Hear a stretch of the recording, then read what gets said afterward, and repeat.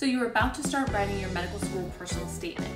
What you say is as important as the mistakes you want to avoid. Stick around to find out what those are. For the best medical school personal statement coaching, make sure you hit subscribe and the bell so you don't miss out on any videos I post. If you want a free strategy call with me on your personal statement, book that call in the description below and we'll get started.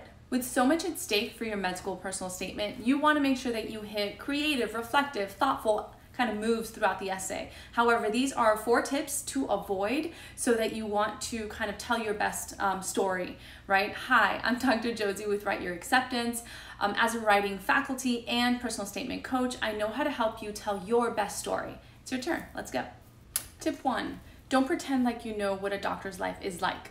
It sounds harsh, it sounds aggressive, and I'm sorry for that. But you want to make sure that you are avoiding these kinds of blanket statements, that you kind of know the hardships of the ins and outs of everyday life as a physician. If you're watching this, I am 100% confident that you will one day become a physician, but you're not there yet. So your personal statement should be made personal, about you. Really kind of narrate your experiences. And you can talk about hardships as long as you've experienced them and observed them yourself, right? So you can talk about kind of negatives or kind of drawbacks of a nursing home, let's say, if you volunteer there, and you can kind of lead with a patient-centric experience first. But kind of avoid these blanket statements that you know what it's like to be a doctor. The essay is not asking you if you kind of know what you're getting yourself into. That's kind of implied, and then the delivery, when you kind of make those sentiments, it kind of can rub people the wrong way. And then you're not really being personal. You're not answering that kind of why your journey and why you've committed to this this field. So make it about you and don't pretend like you know what it's like to be a doctor just yet. Tip 2 is kind of similar. It's the don't rag on doctors you've come into contact with.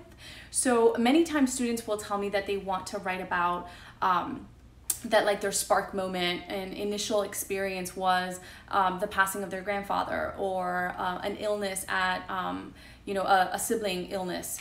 And so they are really kind of drawn to writing about that there were careless mistakes or laziness or whatever negative about the medical professional team treating that patient.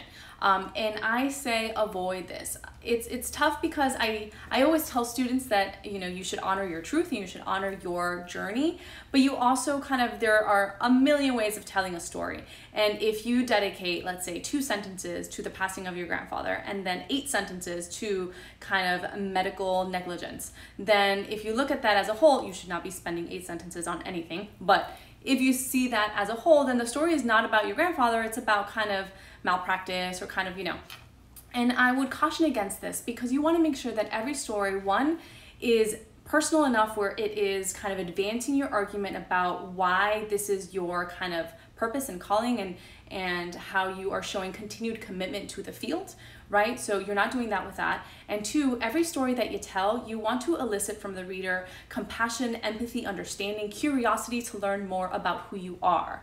And so something negative about the medical field may kind of elicit skepticism or kind of be offensive. And so you want to make sure that you avoid that with your reader, because this is a very, very important text, right? I don't have to tell you that.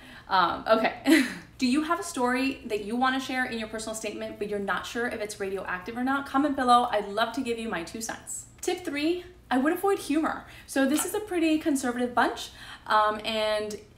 Okay, so if I back up, with every rule, there is a way that a student breaks it inevitably. If your natural voice is kind of, witty and humorous, and that is how you naturally write, then I would say keep this as a potential red flag top of mind, but you definitely want to kind of avoid it if it's kind of not your natural speaking kind of voice.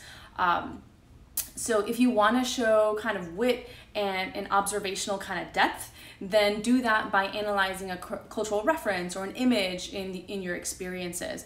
But don't add kind of, jokey, self-deprecating moments. It kind of comes off as making light of a situation or that you are kind of unsure of yourself. And we want to be as confident and precise as possible with our language. Tip 4, don't make a negative mark your kind of main premise for the personal statement. So if you have a less than stellar MCAT score or less than stellar GPA, you may be talking about kind of, as you're writing about your journey, you may talk about kind of dips in GPA, let's say, or kind of, why you took a gap year here, or why you had a poor performance this semester.